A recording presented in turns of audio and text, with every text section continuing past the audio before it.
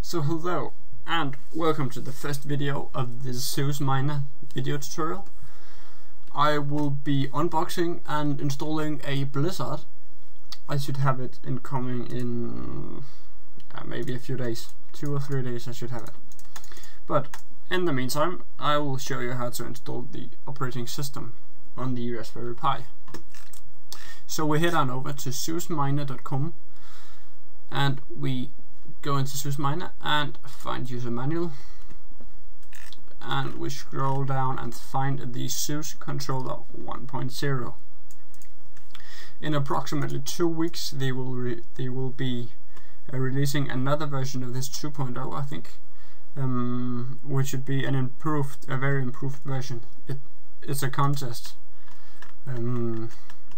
so yeah, go and download that when the time is ready for that one. But when we have that downloaded, that's a big file, so leave it overnight.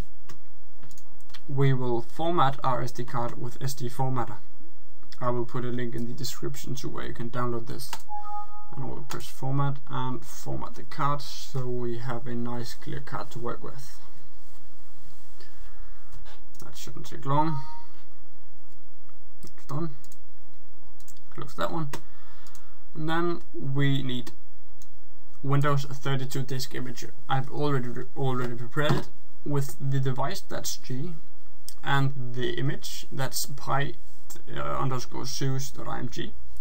and write, and this should take around 5 to 10 minutes because it is a rather big file, so I will leave you here and come back in a few moments.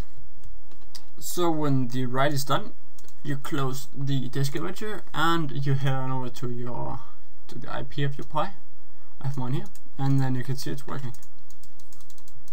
Of course, just give it a few seconds to start the Raspberry Pi. Go into settings and insert your pool address, worker password, number of chips. That's very important. The frequency, I will be putting a link to where you can find the best frequency for your miner. And then save and restart, and then it should show up here in status. So hopefully in a few days I will be receiving my miner. Until that, you can have a good one. Goodbye.